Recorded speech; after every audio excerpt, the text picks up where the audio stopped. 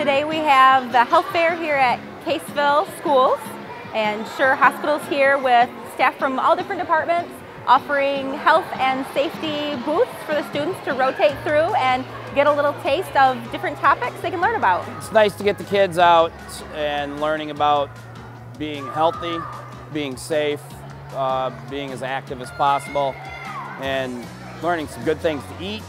We've got seatbelt safety, water safety, we have exercise booths, we have My Plate, which is learning about the different food items we should be eating, we have eye safety, we have a prize wheel with trivia questions on it, an obstacle course, lots of fun stuff for the kids. My station was about putting together a first aid kit and teaching the kids how to dial 911 and why they would dial 911, which was really fun.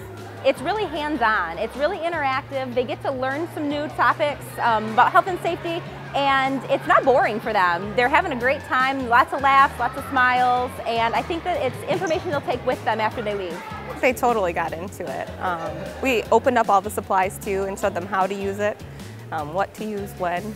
And we taught them the basic things like making sure they wash their hands, put gloves on, and basic first aid safety. This is our first year in Caseville for this health fair. It's a nice addition because this year we've also started our wellness clinic here in the Caseville school, and so we thought it would be a nice addition to bring the health fair here as well. We love Scheurer Hospital.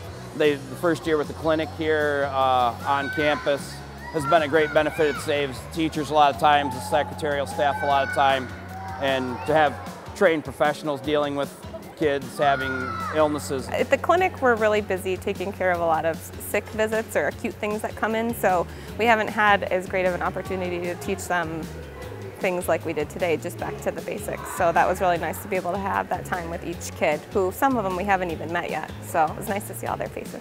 We have almost 250 kids who will come through today. We have the smaller kids in the morning, and then this afternoon after our lunch break, then we'll have the secondary kids, like 6th through 12th graders, coming through. Kind of like the yogurt parfait. It was pretty yummy. A little fruit and some granola on that yogurt made my morning. A big thank you to Scheurer Hospital and all the people there. It's an awesome thing that they're doing for our school, and we greatly appreciate it. So.